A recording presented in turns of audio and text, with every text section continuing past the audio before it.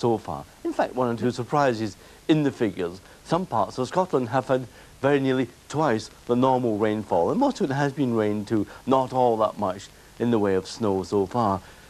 Northern Ireland were boringly standard, at least in meteorological terms, and the surprise with England and Wales is that it has been a thoroughly mild month, with temperatures more than a degree Celsius up and normal. That may not seem much to you, but it seems a lot to us right through the month. And the chart, I think, shows the reason for that. It's these southwesterly winds, and those are going to be with us for some time. So no immediate return to general winter. But just behind me, there's a low forming near the Azores, and you can see on the satellite picture that there's quite a shield of cloud around that too, and that is going to rush towards southwestern parts of Britain. That's the chart for tomorrow evening, and that will spread more heavy rain into parts of the southwest of Britain after dusk tomorrow, after dark tomorrow. Rain, strong winds, heavy rain too in some parts. So just a temporary respite, 24 hours in some parts with this little ridge of high pressure. Central Scotland will have this front right throughout the period, although that front will gradually become weaker as we go through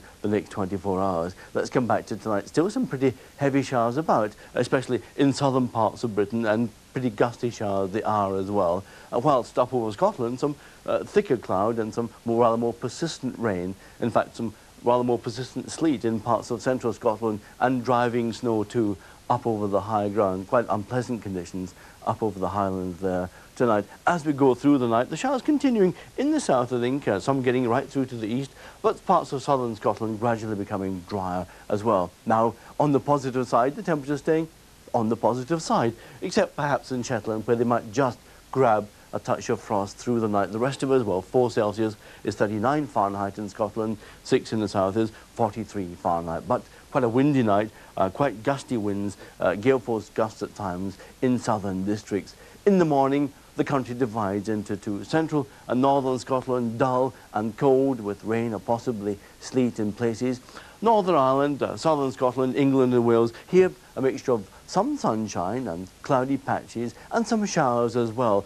Most of the showers in the west, but some getting through to the east. As we go through the day, the showers becoming fewer and lighter in southern districts, but then after dark tomorrow, cloud and wind getting back into southwestern districts, and some of that rain could become heavy by tomorrow evening, tomorrow night as well, and give a return to rather dodgy conditions in parts of the southwest.